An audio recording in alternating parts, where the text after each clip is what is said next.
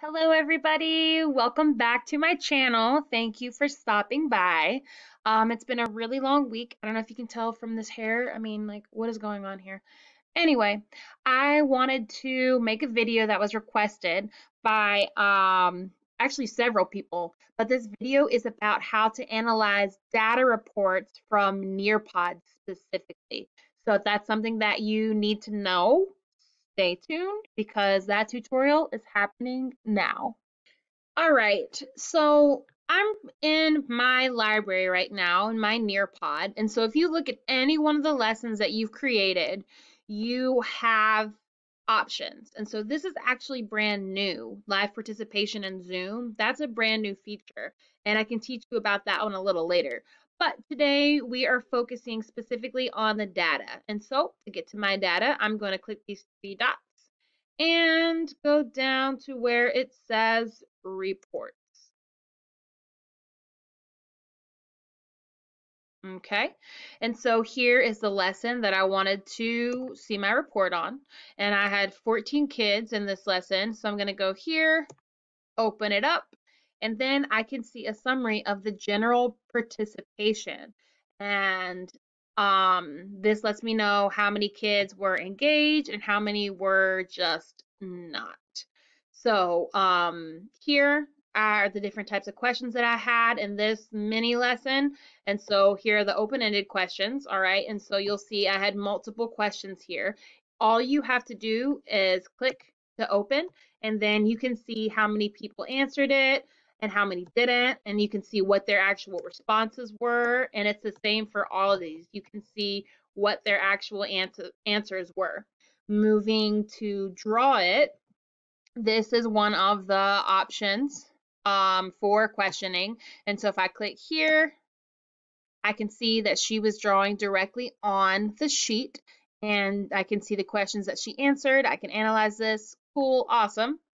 And I can do that for all the kids that participated. And then the collaborate board, which is another question type that I used, I'll just click the bar to show me my options. And I can do the editable version or just view only. And for the purposes of the video today, I'm just going to choose view only. And so this tells me what my students wrote. And I can kind of look there, and it's really great for seeing engagement. And at the top here, you'll see it says our goals. It opened up in a new window, so I can click the X on that and go back to my original screen. And so now, something that I always get asked is, but do I have to look at these things one by one? That's so time consuming. Is there a different way? And so what I want to show you is that it doesn't really get that much better. I'm sorry, it doesn't get that much better. With the data, I can click to share it with anybody. And so I previously shared it with myself so that I could see kind of what that's going to look like. And I'll show you, this is what it looks like. It sends you a PDF of basically what you just saw online. And it tells you the participation, and it's going to give me my draw it. I can look at these options, scroll down a little bit. Here's the answers for my open-ended questions, and I can read these, but again, it's still one by one by one. And do I want to look at 9 pages of data? Think about if you have a week, a school week, 5 days out of the week, you're going to have 5 of these sheets of paper or sorry, 5 entire PDFs, depending on how long the lesson is. That's going to determine how long your PDF is. But you'll sit through this one by one and look at it and analyze it. Now, it is doable. You can honestly sit and analyze this one by one. A lot of teachers have done it and they continue to do it. It just depends on what your style is.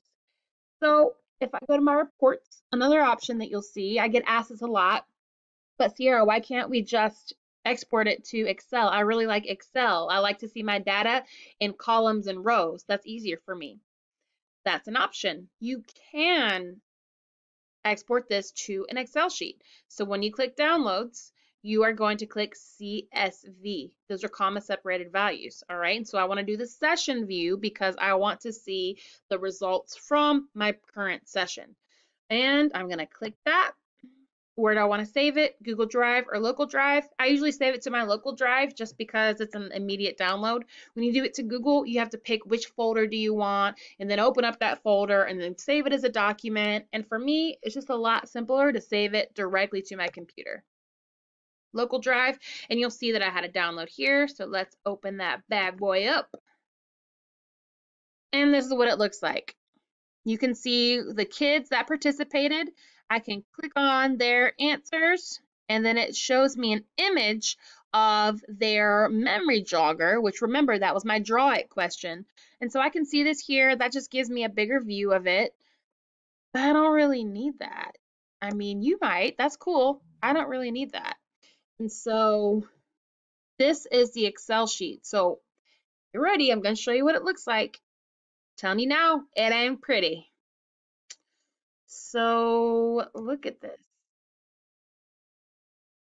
This is the collaboration board.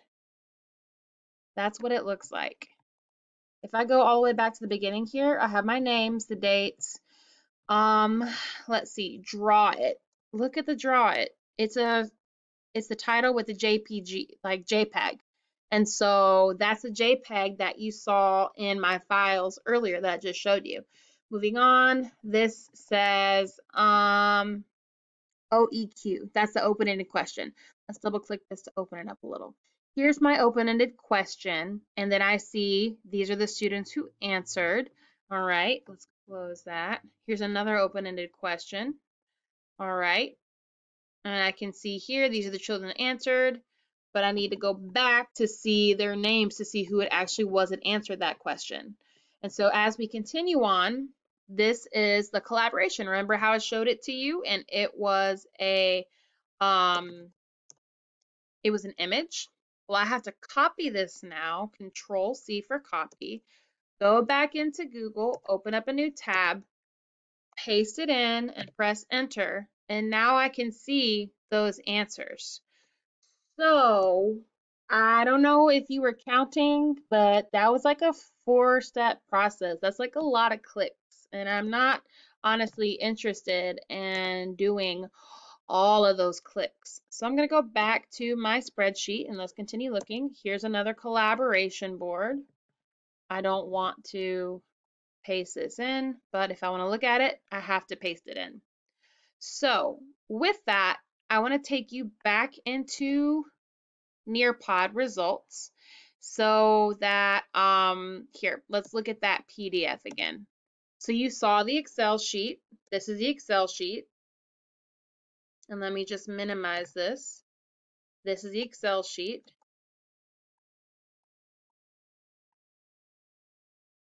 And then here we have, whoops, and then here we have the PDF. And so, in my opinion, and this is just me, I'm just one educator. There's many in the world with different opinions.